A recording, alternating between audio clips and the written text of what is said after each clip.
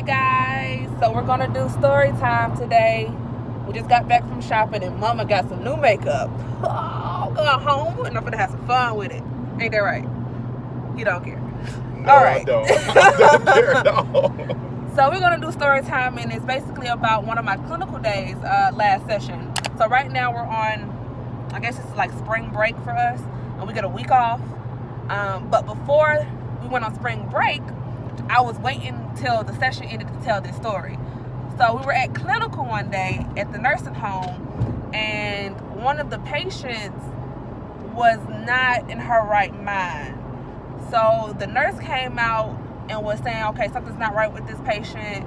So me and a couple of other students who were out in the hall, who had just got done, we just got done passing out meds, and we had went into her room and we did like a full code, like vital signs, oxygen, Perla, like the full head to toe assessment and seeing her strength.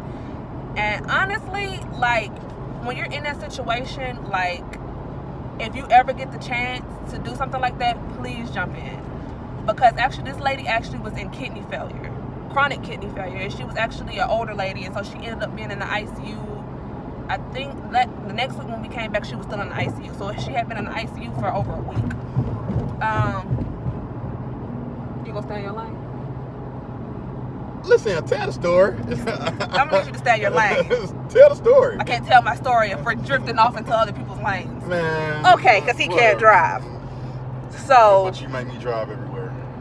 But they're definitely gonna hear the boom-a-da, boom-a-da, boom-a-da, so they know I'm not lying. So you can drive anytime you feel like you want to drive. I don't want to drive. Anyway, just if you ever get into that situation, please jump in head first, because it's just a great learning experience for when you actually graduate and become a nurse, just to see like how things go and what you need to do in that type of a situation, because you need to think quick and on your feet, and you need to know your patients to know when something is wrong. And that nurse knew that patient, and she knew, okay, something's not right with her. And I stayed with her after we did the full assessment, gave her oxygen, and we checked her pulse ox, seeing her oxygen went back up.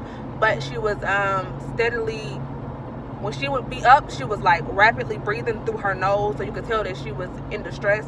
But when she would go to sleep, she would stop breathing. So I stayed in the room until the paramedics got there and kept waking her up, because I didn't like the fact that she wasn't breathing, even with the oxygen in.